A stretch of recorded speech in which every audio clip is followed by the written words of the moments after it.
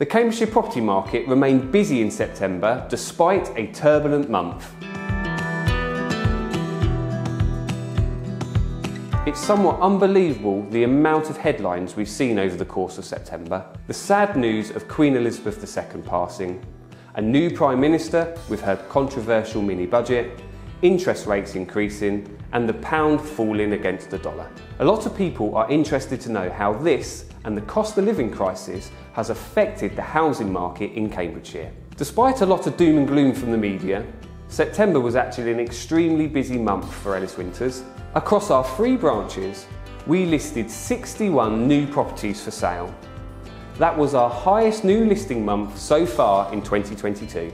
Sales were also a similar story, with 41 sales agreed, our second best performing month so far this year. So despite all the negative news, it is clear that people are still motivated to buy and sell a property in Cambridgeshire.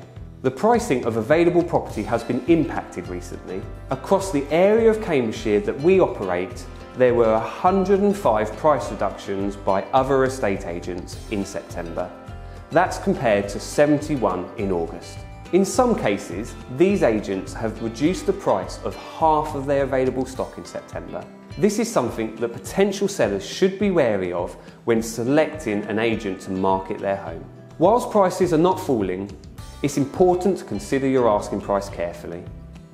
At Ellis Winters, we follow a marketing process that ensures our clients the best chances of selling at the best selling price. This is reflected in the low number of price reductions Ellis Winters carry out and the high number of property sales.